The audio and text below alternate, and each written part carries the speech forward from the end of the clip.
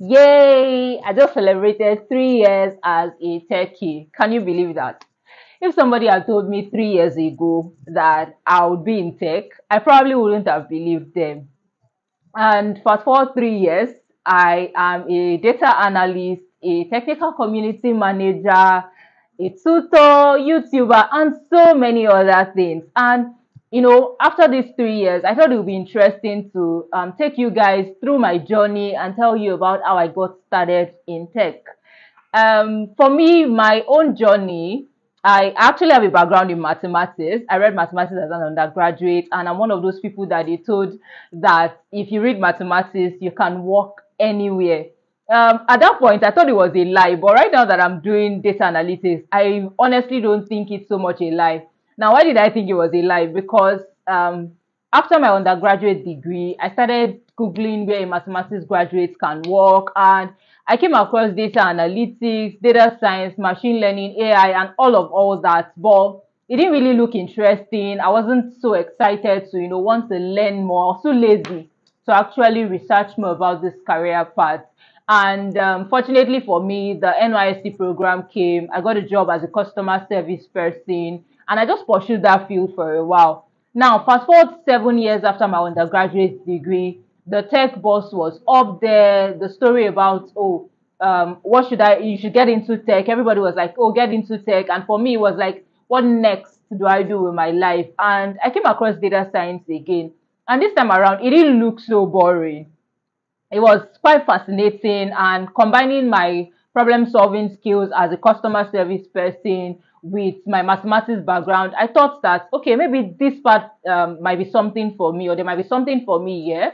And then luckily for me, I got a scholarship from an NGO called Ingressive for Good. They were giving out scholarship, or they give out scholarships to Africans who are looking to pursue a career in tech.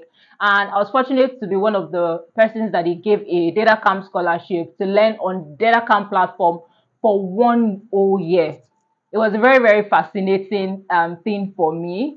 And at that point in time, why it was very fascinating, the data camp platform was kind of like a game changer for my career, because at that point I did not have a laptop. So I was learning on my phone, and data camp had like an app that you can learn on. So I downloaded that app, and I was learning consistently, building for about 4 months. And in the fourth month, I worked on a project that sort of changed my entire career.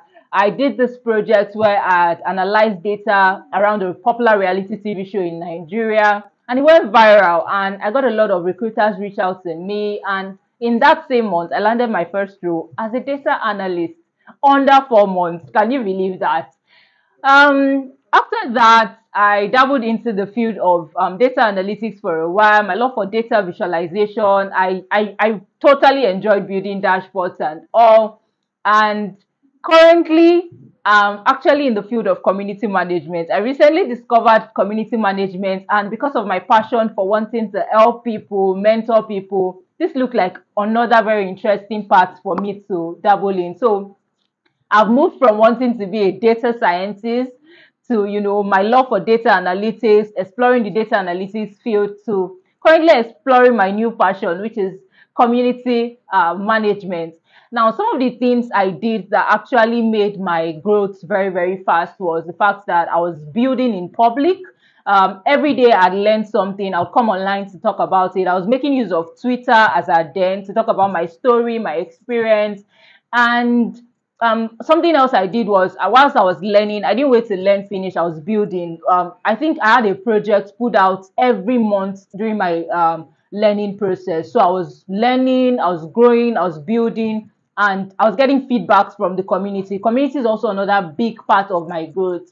And I'm like so grateful. I'm so happy. I'm so excited, because I mean, it's been an amazing, amazing 3 years. The network that I've made, the people I've met, the kind of connections I've made just by being in tech, it's been really, really, really amazing. And if you're somebody that you're trying to start a career in tech, my advice would be just start. You don't have to wait to be perfect. Just start. Start, learn consistently, ask questions, join a community, build in public, seek feedback. You don't have to do the journey alone. Right now, there are a lot of amazing communities looking to help people build a career in tech. Well, in the next couple of days, weeks, I'm going to be sharing more about my journey, some of the challenges I faced. I was able to navigate learning without a laptop, and so many other things. So, if you're not subscribed to my channel, I would advise that you subscribe, like my videos, and just stay in touch. Thank you.